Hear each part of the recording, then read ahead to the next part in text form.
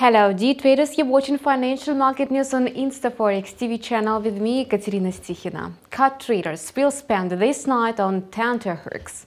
Movement of the greenback loonie currency pair resembles a roller coaster ride. After a gradual increase of the pair to 1.3640, the price took a nosedive more than 100 pips.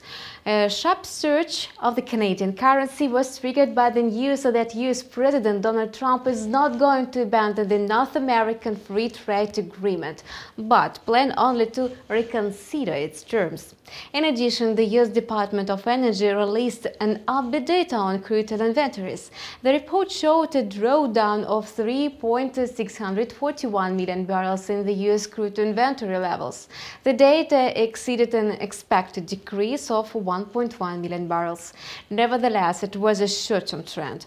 So now the Canadian dollar is weakening. In addition to fixing profits, traders take into account yesterday's macroeconomic data. The published statistics shows that Canada's retail sales decreased by 0.6% month-over-month in February. It's the biggest drop since March 2016. Economists had expected that the volume of retail sales will stay in line with the January readings.